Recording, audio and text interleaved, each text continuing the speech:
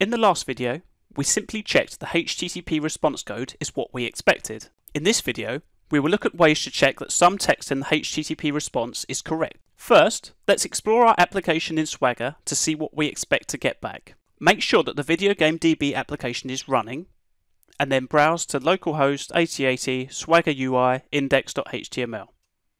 We are going to call the getSpecificVideoGame API endpoint with JSON for the game with ID 1. We can see this is the response body that we get back. We will then write a check in our Gatling script to make sure that the name of the game is Resident Evil 4.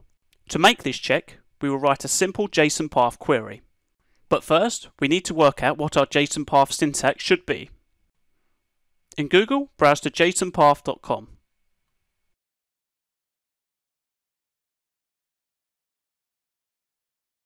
Copy the response body from Swagger to the JSON field.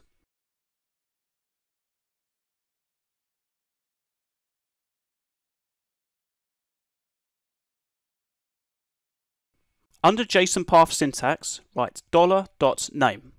We can see on the right hand side that it has found the name of the game. You can use this site to practice your JSON Path syntax. To learn more about JSON Path, go here.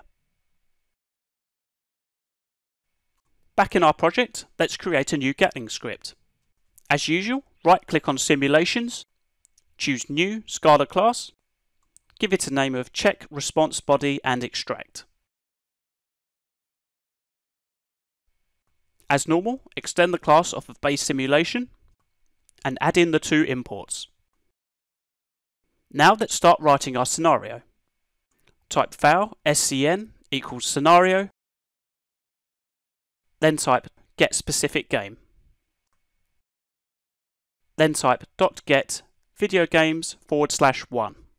Finally, type .check JSON path $.name is Resident Evil 4. Only the last line contains new code for us here. We are doing a check again, but this time we are looking for a JSON path in our response body. We give the JSON path query and the response text that we expect. Let's finish as normal by adding in the load scenario. Again, we will copy the one from the previous example so that we just have a single user. Now we can run our test. Open up the Gatling runner and change the name of the sim class to Check Response Body and Extract. Make sure the video game DB is running. Then right click on Main and choose Run Gatling Runner.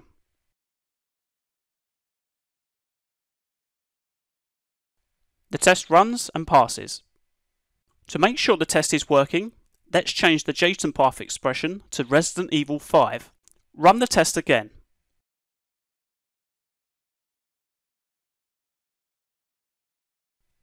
This time, the test fails and gives us an error, as expected.